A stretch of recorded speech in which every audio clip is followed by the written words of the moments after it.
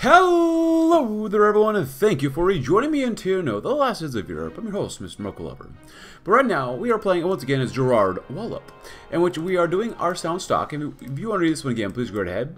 But this time, instead of taking a legacy worth preserving, we're going to go with I will not let Britain continue to stagnate into the bloody hands of narrow-minded bureaucrats. Mother Nature smiles as the established order breaks. Social credit has proven itself as a future for England and her stock. The eldest cause, the difficulties that we have faced cannot be overstated, and we can rightly celebrate having overcome them. However, we cannot rest easy on our laurels. A course must be charted. Sighing inwardly, the king wondered to himself, for not for the first time, when Wallop's speech would end. He was used to boredom during Privy Council meetings, and which usually consisted of whining about the perception of doing something or other. The dull, clearly rehearsed speech, though, bored him even more. Thank God it wasn't Bedford speaking, at least. A new bold course set by loyal servants of His Majesty and the Crown. We simply continue as we have to cast England off into the abyss. Now is the time for action. Our return of our land to proper English tradition can be done only by decisive leadership from a newly empowered crown, free from the bickering that plagues the Commons. To that end, this government shall embark upon a number of initiatives, commencing with issuance of crown credit to the deserving, revival of proper country traditions, and the investment of vast sums in agriculture. Edward blinked, staring around the room in confusion. The reactions of his men around him ranged from bewilderment, matching his own, to shocked fury on the face of Chesterton, as well as even excitement in Bedford's case. Had Wallop simply made that part of the speech up on the spot, or lovely joke, Gerard, thundered Chesterton, startling him, but I think it's time we got back to the real matters. Wallop raised an eyebrow in response for replying. You would refer to me as Prime Minister, Arthur, and I can promise you that I mean every word. We must have gone stark, raving mad then, Chesterton snarled, his coarse voice having abandoned his gentlemanly character completely. None of us will support you when you spat on our friend's grave like this, not until you regain your wits. He stormed from the room, followed by a number of men.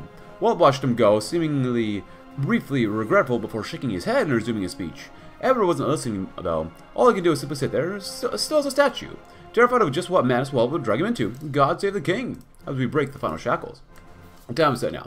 This is our moment. This is our one chance before it is too late to see our vision through.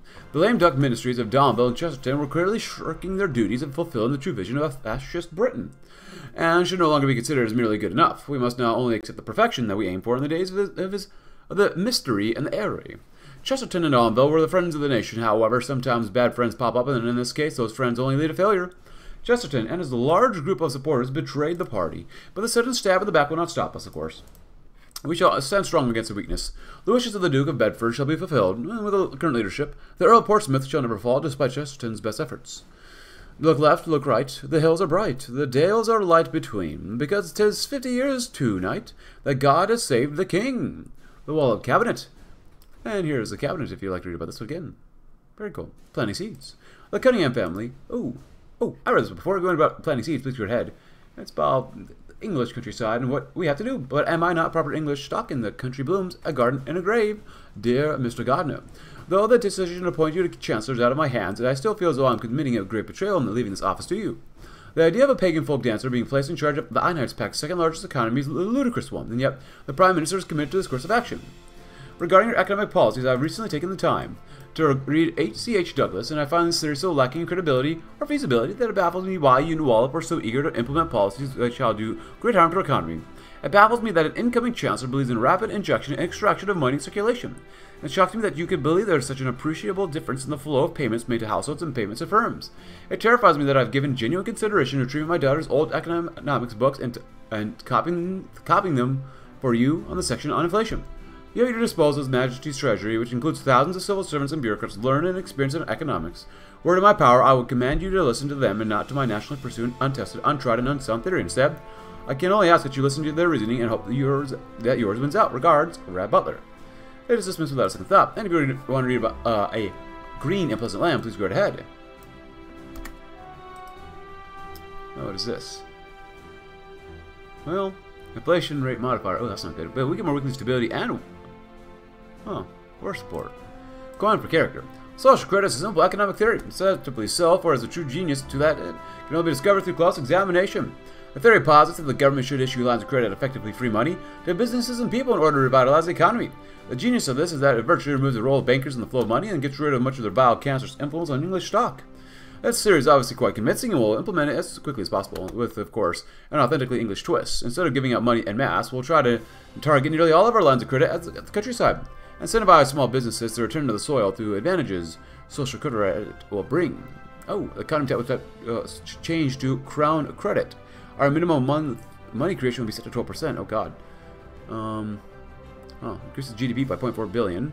But now you may stare as you like and there's nothing to scam. And brushing your elbow unguessed at and not to be told, they carry back bright to the coiner and the mintage of man. The lads that'll die in the glory and never be old. Redress the rigors of the inclement climb, dear Sir Arthur Bryant. It has been heartening to write this letter to you in these circumstances. Your appointment to a higher office has long been overdue. We have worked together for so long in the mystery and elsewhere that I consider it natural that you should join me too in the cabinet. You and I know the British values are but a distant memory these days. It is our sacred duty to revive them, but it is your duty to promote them within the Isles, through Europe and over the entire world. But before we can do this, we must engage in unseemly business. Germany remains supreme, and so long as the continent remains within their control, we'll need their support. Though I served only a brief time in a position and under irregular circumstances, I found that half my time was spent appeasing them. Our charted course towards the revitalization of English land shall put us into the conflict with the conglomerates. I have a plan to alleviate this, but I will need your assistance. Expect a meeting from me in the future. Consider this your first trial for you. One of many moments when we must appease the sick man of a master, God willing. When the continent chokes on its own bells, England shall claim her rightful place in the world. When that day comes, I want you beside me. You have written a great deal about history, but now you have the opportunity to enter it. Kind regards, this guy. Inspires both dread and hope, the former more than the latter. In defense of beauty. Hey, poverty's going way down, look at that. Holy crap. The stress and the fatigue had been burdening him, and it showed, slouching against the Lord's lounge and his eyes barely staying open. He did not make a good look for the camera that was being pointed at his face. Knowing this his first public appearance in 2 weeks, he forced upon himself and began the introduction was finished. My lord, in this day and age, we've been utterly exhausted, mostly from the multiple uprisings of treacherous cowards unwilling to look at the world around them. And unfortunately, we have also fallen into the same trap as the capitalist snakes that tore this country to shreds in the first place. He paused, letting it sink into the room around him. We've forgotten about the beauty of nature and how reliant people across the globe are to the agricultural industry. While such an industry, famines will befall thousands of families, and many have to hunt for new sources of income. The silence of the chamber both haunted and empowered the Prime Minister to continue on after a few seconds of pause, and yet the greedy, selfish industrialists continue to pump kilograms of toxic chemicals into our dirt while tearing through resources faster than a machine gun. They've harmed this nation to an extent comparable to the uprising, my lords. We must stop this essential tool of the capitalistic nations now. I hope, my lords, all here in the defense of the nation's beauty will take a stand against such activities. Thank you. A standing ovation followed the Prime Minister's proposal. Shocked by such a positive response, Wallop turned to the Duke of Bedford behind him, who in turn gave Wallop a wide smile. Turning again to face the opposition, Wallop saw the same story. Everyone on the other side clapped in a quieter manner, although the reason to him is unknown. But this supermajority was its minority, which Wallop saw and chalked it up to pure arrogance. An easy cause to rally around, I suppose. I picked a stone and named it. Shun the coward, shun the traitor. Shun all those who bring low all that is immoral and decent for their own sick ends. That is the mantra of Gerard Wallop's new government. There's no need to make nice with the rabble any longer. All traces of those who oppose the Earl of Portsmouth and his ascension need to be utterly expunged from the PPP. Whether it be Butler or his weak-willed corporate stooges, or Fontaine and his dim-witted rabble. No new challenge of new government shall be given any quarter. Perhaps the more junior members may be allowed to stay, perhaps not, but with this one fell swoop, a stone shall be cast that knocks away any meaningful opposition to the new Edwardian era, where crouching tigers wait their hapless prey. Dear Mr. Hastings Russell, 12th Duke of Bedford, there is a part of me that shall always respect you. You are among the founders of our British People's Party, which has tried to serve its namesake diligently since the war. As a party which I shall remain loyal to until I am dead. Yet I also mourn the rest of your career and find your new appointment to this office concerning. To be frank, you had an opportunity when you were Prime Minister, and you blew it. Not only did you break under pressure, you let Chesterton into power, whose mistakes you will be fixing for years to come. Wallop's best decision was keeping that old drunk as far from the cabinet as possible, but among all his worst decisions, appointing you to the Home Office might be among the highest. I don't know what Wallop sees in you, that he would drag you out of the coffin. You should have stayed him. Maybe he remembers you and your wife's tiff in the press and took pity. Maybe he's gone mad too. Just do me a favor and don't blow your brains out once you break under the pressure yet again and have the dignity to resign first. Regards, Andrew Fontaine. Yeah, like any other tantrum, serves nothing but pity in its recipients. Go to branches. Miss Evans began the letter. Following a government audit of the private enterprise in Hertfordshire, your shop has been deemed sufficiently productive to claim credit vouchers on behalf of His Majesty's government. The enclosed leaflet contains further information regarding how credit vouchers may be applied, on circumstances which under they will be accepted. We wish you the best of luck in your productive enterprises.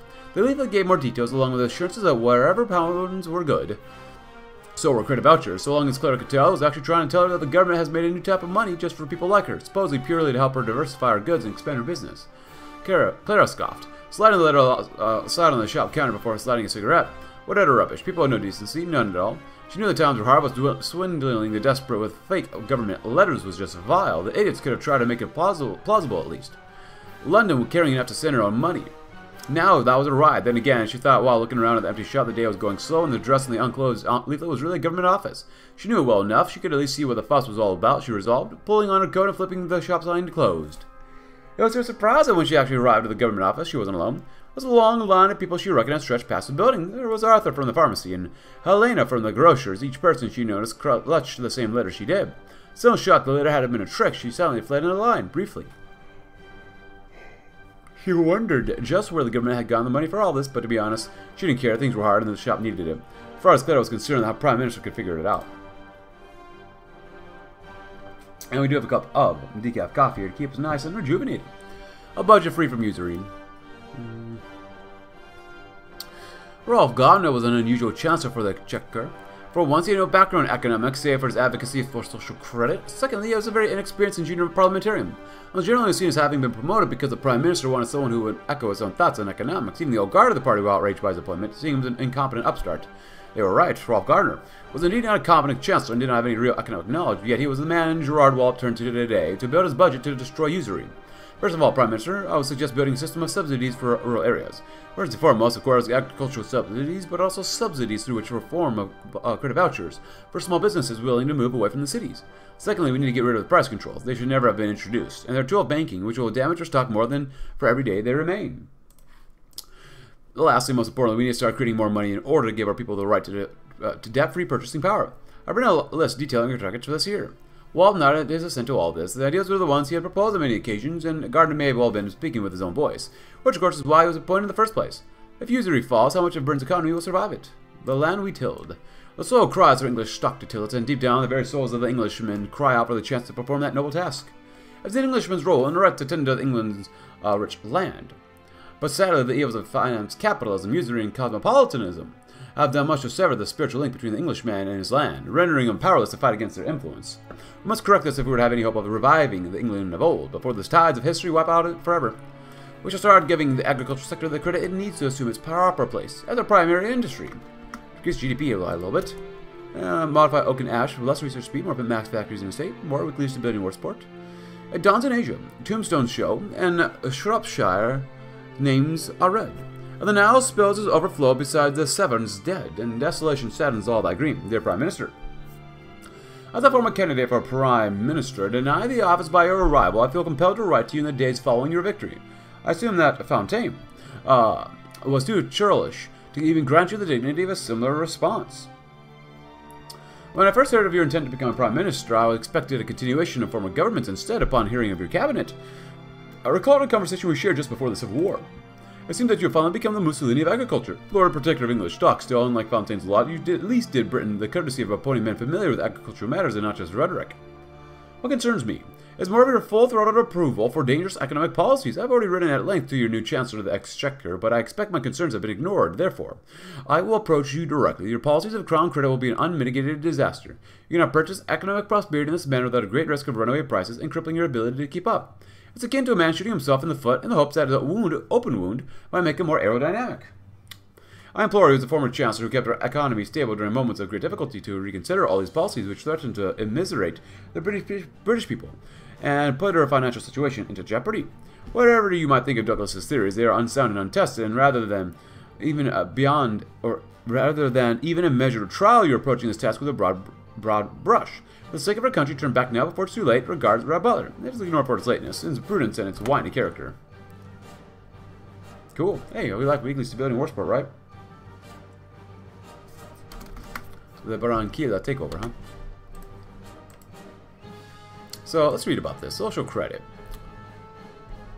C.H. Douglas, in his description of a model of economics in which debt-free purchasing power is supplied to all citizens, viewed as a method by which the machinations of the inner circles of high finance could be overcome. Fascists, who believe in the social credit, make the implicit identity of said inner circles explicit.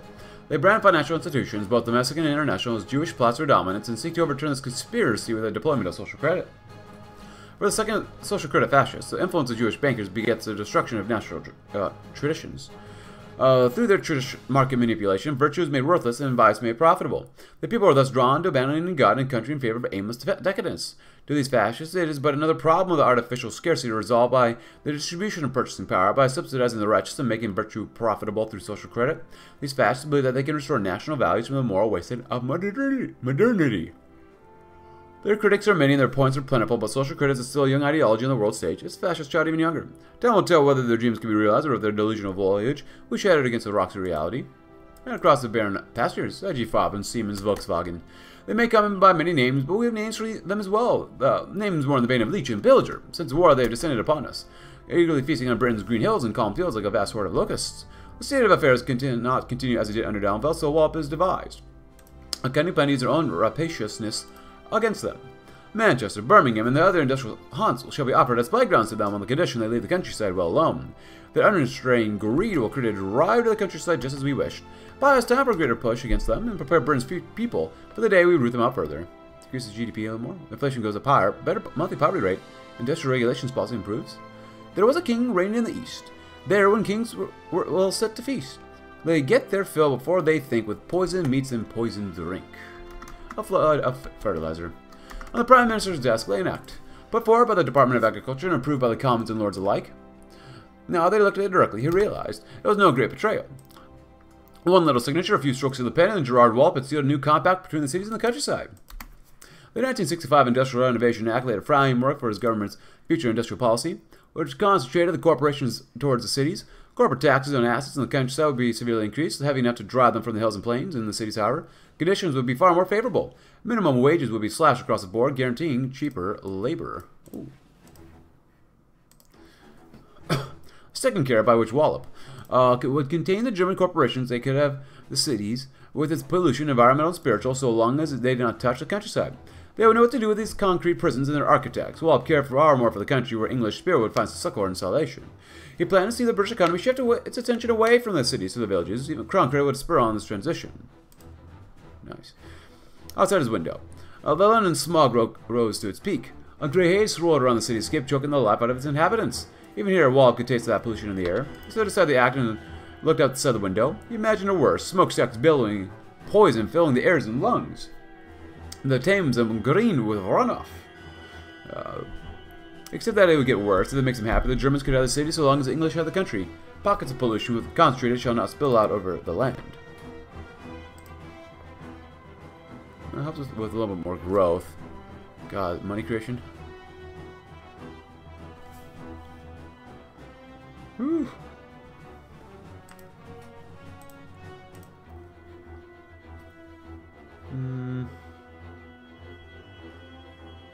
Political party's monthly rate. The Holy Church of England. Well, one might assume that the Lord Portsmouth sees the Lord of the Crown as England's most important body. This assumption will be incorrect. The most important body by far is the Church, who safeguards English soul and spirit and have shown generations the path of salvation. Therefore, the new government maintaining a strong relationship to the Church is essential for agrarian revival, as a farmer's bond with the land is just as much a spiritual one as it is a physical one.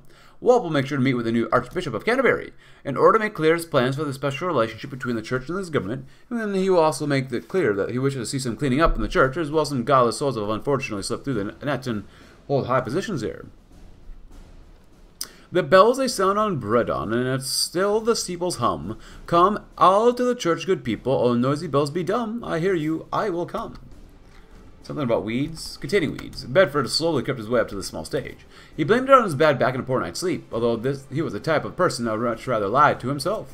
The hundreds of German executives staring straight into him as he crept closer frightened him. His disdain for these men had only grown further as he grown closer to the power, and thus climbing the ascent would not pause his day. He found himself at the center of the attention in the room. Fine, this cue to speak, he cleared his throat. Thank you, everyone, for attending this evening. I'm sure that has been a long commute here from Germany, and I would not make all of you come this way for any bad news, so let me get this straight to the point. And his eyes gazed through the hundreds of heads. He had come to know many of these men, these faces and suits, these blank people. In his own time as Prime Minister, although many of them simply blurred together, but Bedford thought nothing of it. Our government has been initiating a plan to raise funding to the Department of Agriculture and bring high taxes to corporations in the countryside. However, it has also brought a lower minimum wage to the industrial cities. A very daunting offer, gentlemen. The more Bedford spoke, the more groans could be heard in some areas. Some turned to speak to the man to his side.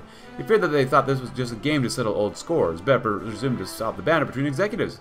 I know what many of you are thinking, however. These thoughts are profoundly incorrect. The ministry of Lord Portsmouth only seeks to focus its efforts on the countryside and as a benefit, the saves will be in all of your industrial capable hands. Bedford soon initiated a vote where almost every man raised their hand in favor. Idiots, all of them. The scene of money only dragged them further to the goal of ours.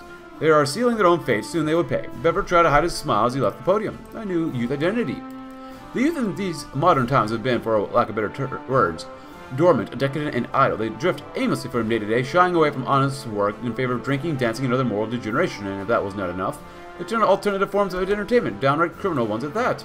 Our nation's future is at the hands of the next generation, and if this trend continues, then our legacy will be reduced to a degenerate, morally defunct shell of what it once was. Action must be taken quickly. The cure to this disease is the folk traditions of old. They keep the nation together for centuries before, and the return to them is the exact solution we require. Thankfully, we already have a volunteer to spear this effort. They're already expert on folk tradition and revivalism of Gardner. They will hand in the reins and steer the course for the next generation. They will leave their homes, televisions, and other luxuries in learning the value of good, honest work. The Oaks of tomorrow, but first we got to read about the English Inquisition. It is by God's grace, said K.P. Swagbucks, Archbishop of Canterbury, that this cathedral still stands despite our war. He bowed his head and seated in the darkness of his church. I believe it's a sign, Lord Portsmouth. He has blessed our efforts, protected his flock. Gerard Wallop nodded. They sat on their own choir pews, Swagbucks, behind Wallop, with the moonlight filtered through the stained glass. Archbishop, he said, England is in a spiritual crisis. In such times, it has been the church that has led them out of the inner darkness and towards the proper light. We shall do our duty for king and country, Prime Minister. Swagbucks picked up the Bible next to him. As for our sermons, I have spoken to my bishops. We are in agreement. Christ's humble origins must be taught. He opened his book to the freshest annotations. Is this not the carpenter, the son of Mary? His followers, too, he turned his pages, and Jesus walking by the Sea of Galilee saw two brethren, for they were fishers. Men of the land, said Wallop, as all proper Englishmen should be. Land untainted by decadence. I have another sermon for that. He leaped through a few more pages. He found in the temple those that often sold oxen, sheep, and doves, and the changers for money sitting. Another nod from Wallop. What of the other matter at this? Swagbucks silently handed over an envelope tucked into his Bible. In 24 hours, a priest in clothes will be known to the British Free Corps. Your dedication is appreciated, Archbishop. Wallop rose, placed a hand on the Archbishop's shoulder. For we are now reunited. The bonds between church and state are reforged. All is well, the King's speech. We have tried each and every one of our theories in encountering successes beyond our wildest dreams. Even so, we must not forget that it is under the Crown's guidance that our glorious works have been brought to fruition. All that we do in His Majesty's name, recognizing the Crown's rightful place as the highest authority in England, an undisputed symbol of dignity, leadership, and strength. It is only right then that His Majesty Edward VIII shall be the one to announce the official beginning of England's return to her rightful roots and present social credit to the masses. When our children speak of the history of our fair isle and its return to splendor, they should be able to say that the Edwardian restoration began today. More political power, weekly stability, and weekly war support, better political parties' monthly rate, and more inflation, but what else is new? Come you home a hero, or come home not at all. The lad you leave will mind you till Ludlow Tower shall fall. The Oaks of tomorrow. Watching the TV over dinner becomes something of a ritual for the Stevenson family. Every day, when John returned from school, his father, Nicholas, would put on something entertaining while his wife, Emily, cooked dinner.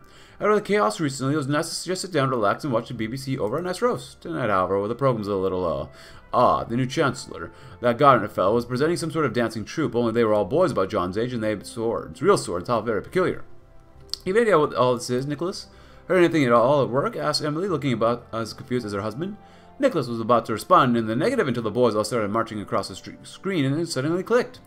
I don't know of anything for certain, darling, but this reminds me a lot of the Hitler Youth group we were taken to see on a business trip with IG Farben back in '61. They even got the same little armbands and drums. As he said that, the implications of it sank in. Both parents turning towards their blissfully unaware son, eating his meal in peace before looking up at each other again. No words were needed. Nicholas would be in contact with his friend in the Department of Education in the morning and see if exemptions could be made. As they reached for the remote to change channels, waving a British flag filled the screen as a banner along the bottom read, "The Young English Kindred Apply Today." Before John could even look up to see what the commotion was, it was gone, a documentary on birds in Scotland playing in its place. They could stare it up for now, but for how long? I walked in loamy Wessex lanes afar. Before war consumed the Isles, the political establishment dismissed us as madmen, lunatics, a deranged gang of reactionaries I could never see beyond the gates of Westminster.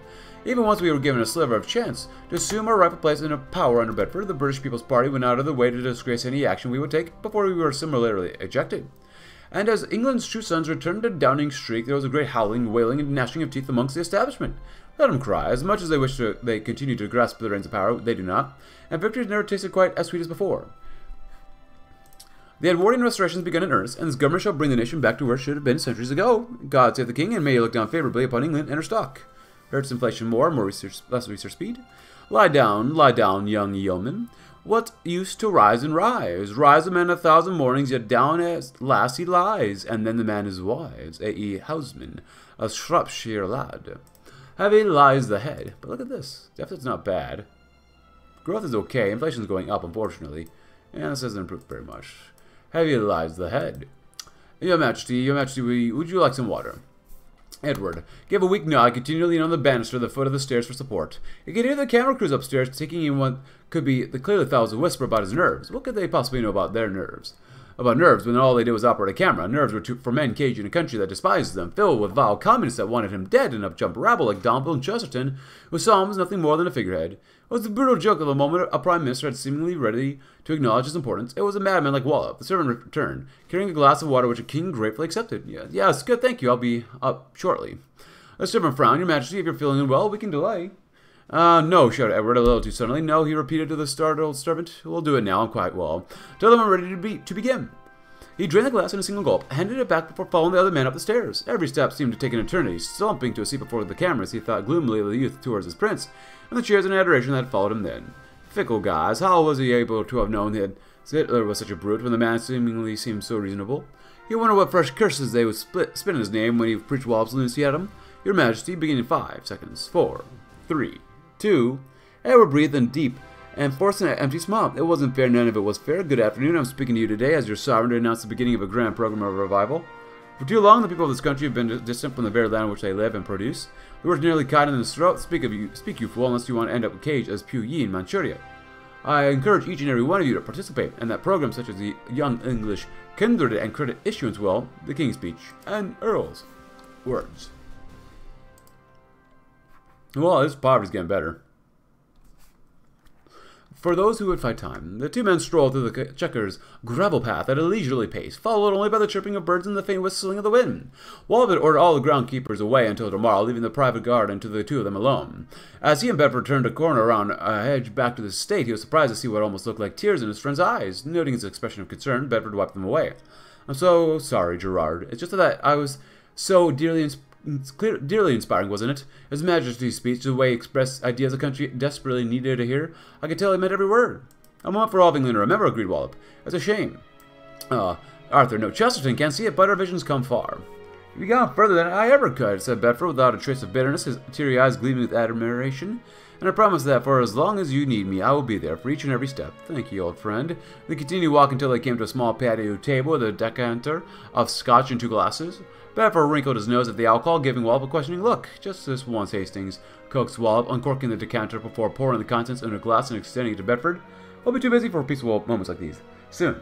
The peerage needs strengthening, and the corporations need rooting out. Chesterton and Vallismile will oppose us. Let them try as they like. No one will stand in our way. He poured himself a second glass and sat down. To His Majesty, then, asked Bedford, raising his glass. Wallop smiled and nodded. To His Majesty. As they drank, none of the men noticed the clouds on the horizon beginning to darken. Across Britain, an air of uncertainty hangs heavy. The people in the cities furrow their brows in confusion and worry as news of the new social credit-driven economy filters out of Downing Street. The people in the countryside are left only to wonder what on earth ruralism even means for them and their livelihoods, and what remains of any resistance to the government's new direction, whether they be collaborator or not, lies broken and miserable, the stench of failure hanging heavy. Gerard Wallop, on the other hand, has never been happier, and why should he not be? His dreams of breaking free from the chains of the last remnants of monetary power in favor of pursuing his true vision for Britain has come true. International finance cowers in fear, as they know that England and her stock will soon return to the fields that made them strong in the first place. The year is 1965, and Britain has made her choice, although whether it is one she shall come to regret is yet to be seen, my friends. It's interesting, the whole system here. It doesn't seem too bad, as long as the debt-to-GDP ratio is not too bad, and we can increase our credit rating. I think it'd be, well, so far okay, even though, and poverty's getting better too. But hey, if you enjoyed the social credit version of Gerard Wallop, please consider leaving a fat like. Subscribe if you're new. Check out my Discord link in the description below, and I'll see you tomorrow to see what else. Or I guess we're done with this campaign. See you in another campaign. Thanks for watching. Have a tremendous rest of your day.